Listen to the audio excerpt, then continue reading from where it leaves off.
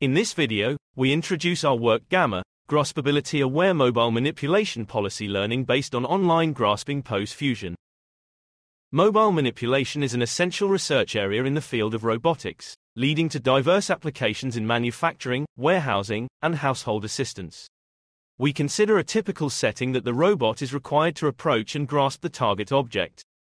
We develop a graspability-aware mobile manipulation policy with the help of an online grasping pose fusion module. Given graspability, the agent has more straightforward and informative guidance for learning grasping. Our online grasping pose fusion module dynamically fuses the redundant grasping poses and removes outlier poses. This fusion process yields high-quality graspability estimation and enables our method to be graspability-aware by showcasing enhanced performance. Here's an overview of our framework. First, our method processes the gripper depth map to extract a region of interest point cloud. This is then used by GSNet for predicting grasping poses. These predicted grasping poses are then integrated into the so far fused grasping poses. These new fused grasping poses are further encoded for graspability state. We then input the graspability state, combined with visual and mobile base and arm state, to learn our graspability-aware policy. We train our method on two mainstream simulators, Habitat and Isaac Gym. We present a visualization of our online grasping fusion module in the PyBelay simulator. As the system approaches target objects, the grasping poses are dynamically fused to achieve a more complete and accurate graspability state. Here's a real-world demo of our graspability-aware policy.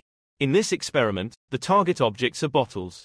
While the policy knows the location of target objects, no geometrical priors are known to it. After grasping an object, the robot is manually controlled to move away from the target and proceed to grasp the next object.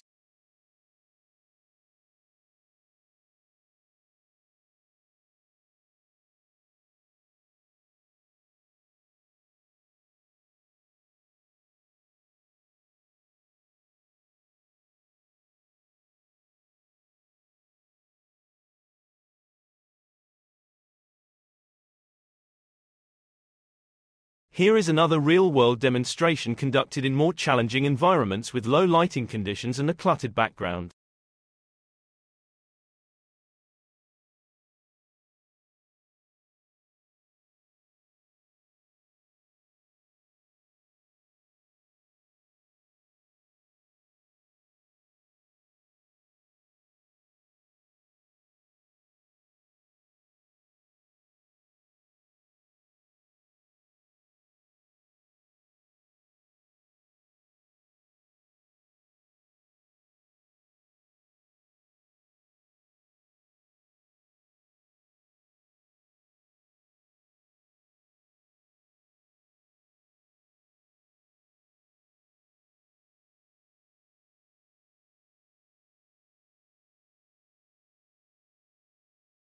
Thanks for your time.